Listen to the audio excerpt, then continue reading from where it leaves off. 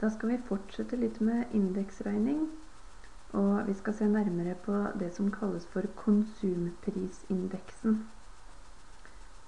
Dette er en indeks som fortsatt Statistisk sentralbyrå lager, og konsumprisindeksen, det er i grunn en indeks som sier noe om hvor dyrt det er å leve i Norge, sammenlignet med tidligere år. Konsumprisindeksen, den forkortes ofte KPI, og det kommer nye tall hver måned, og den viser prisendringen på bestemte varer og tjenester i forhold til basisåret 1998, som vi allerede har snakket om, og i 1998 settes konsumprisindeksen også til 100. Det tas utgangspunkt i forbruket til en gjennomsnittsfamilie, for det registreres for hva vi bruker penger på her i landet, og det finnes statistikk på hvor mye en familie bruker på ulike ting. Så det brukes da som grunnlag for å finne de her indeksene. Og når konsumprisindeksen stiger, så betyr det altså at gjennomsnittsprisen på utvalgte varer også øker. Hvis dere har lyst til å se på konsumprisindeksen og indekser for ulike typer varer og tjenester, så kan dere gå inn på nettsidene til Statistisk sentralbyrå, www.ssb.no. Der finner dere masse tall å se på. Ganske spennende å se på. Blant annet så kan dere finne at prisen på klær egentlig har gått ned, for eksempel, i løpet av noen år. Det lages oversikter over denne konsumprisindeksen. Her er et eksempel på en slik oversikt, som starter i 1979 her, og går til litt forbi 2007. Og vi ser her at konsumprisindeksen har økt jevnt og trutt. Når vi skal regne med konsumprisindeksen, så gjør vi på akkurat samme måte som det forrige vi så på, når vi skal regne med indekser. Vi går fram på akkurat samme måte. Jeg skal vise med et eksempel, men vi bruker altså det samme oppsettet som jeg viste sist.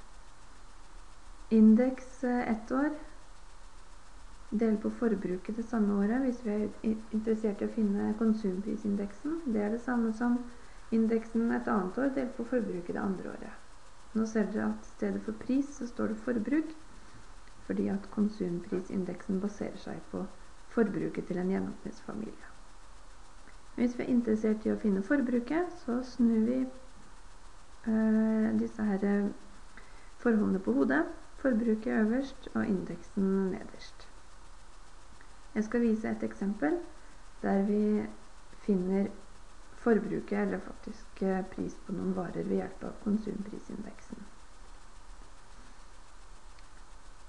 I eksempelet her så starter vi i 1980.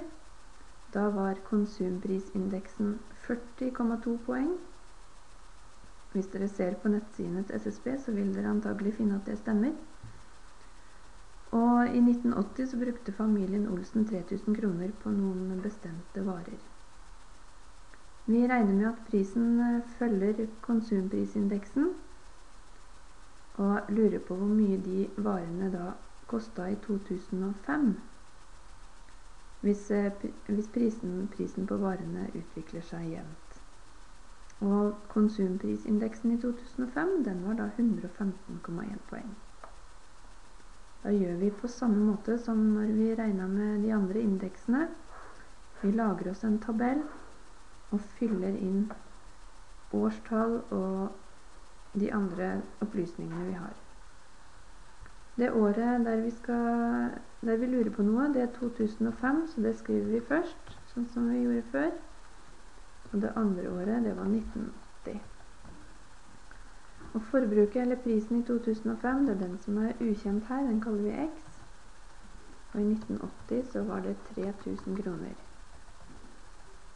Indeksen i 2005 var 115,1, og indeksen i 1980 den var 40,2. Da er vi klare til å sette opp selve regnestykket. Og da starter vi med å sette opp ligningen. Den vil da bli seende ut som det her, hvis jeg klarer å få til en plass å skrive inn her. Ukjente forbruket X deler på indeksen det samme året er lik forbruket i 1980, 3000 kroner, deler på indeksen i 1980. Og når vi da skal regne ut det her, så må vi flytte 115,1 over på den andre siden, sånn som vi har sett tidligere. Og da får vi et regnestykke som ser slik ut. 3000 kroner deler på 40,2, stod det fra før, og så ganger vi med 115,1. Og da vil vi finne svaret på spørsmålet hvor mye de her varene ville ha kostet i 2005.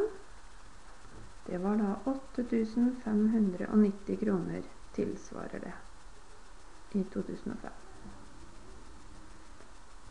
Hvis dere synes det her er veldig greit, og ikke har lyst til å sette opp tabellen og synes det er unødvendig arbeid, så er det absolutt ikke nødvendig.